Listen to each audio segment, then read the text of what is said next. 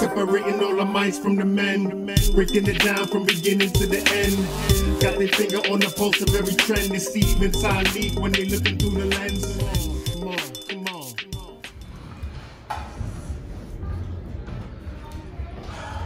on. Back in the lab with a Thruthelenz is back. Unfortunately, we're here with very Unfortunate circumstances. absolutely the passing of Kobe Bryant has troubled the community, the basketball community especially, and we just want to pay tribute in the most affectionate way and the most diligent way as possible as we can.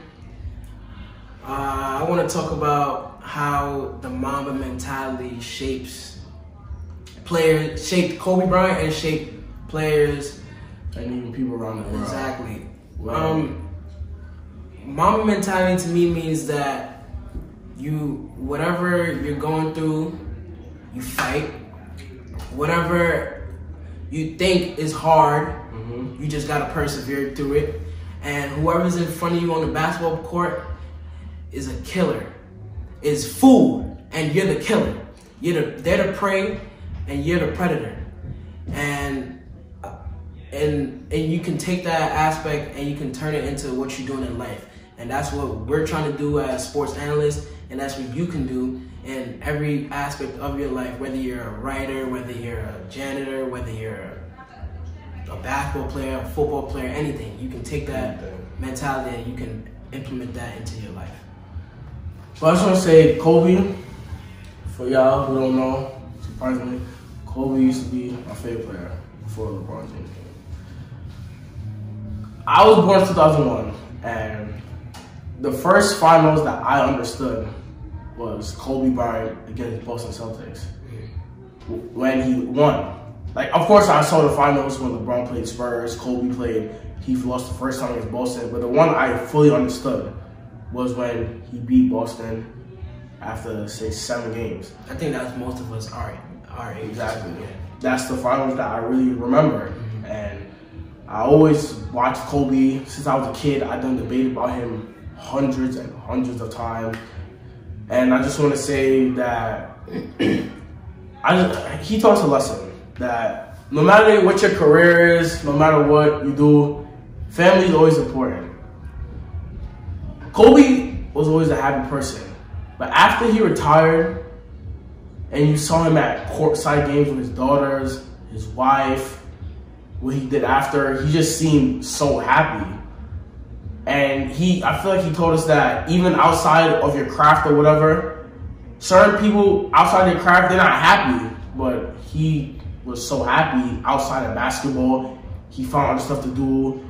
He mentored people. He helped people. He was a stand-up guy. He was never the Kobe you saw on the court, that mean, aggressive guy, and the guy you see outside. You couldn't believe that could even be that mean on the court, because he was just so.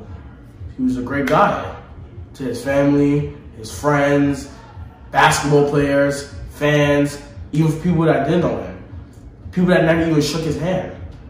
They looked up to him. Why? Because he just had stuff that you just wanted to, you had to admire. No matter if you hated him, no matter what, you had to admire.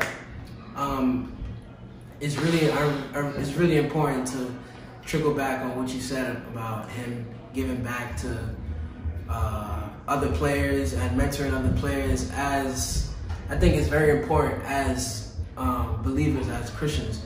God calls us to, give back to others and pour out what we've learned into others. And even if you're not a believer, even if you're not a Christian, Kobe did that to his highest capability. Yep. He took a God-given talent and his work ethic, and taught so many players of what it takes to be a leader, what it takes to be a killer. And it's taking some players longer to tap into that than others, but he still took the time out to reach those players and have an impact after his life has been tragically taken from us. I just want to say, not only to Kobe and Gigi, but rest in peace to other families that lost their loved ones on that helicopter. It's very tragic that somebody could die in that way. I wouldn't wish that on nobody. Vanessa losing her husband, her kids, and the other families. I don't wish that on nobody. For somebody who loves the game of basketball and who grew up watching basketball as their first sport, playing it, watching it, everything, it's tragic to see somebody die like this, especially somebody that you watched for so long and looked up to.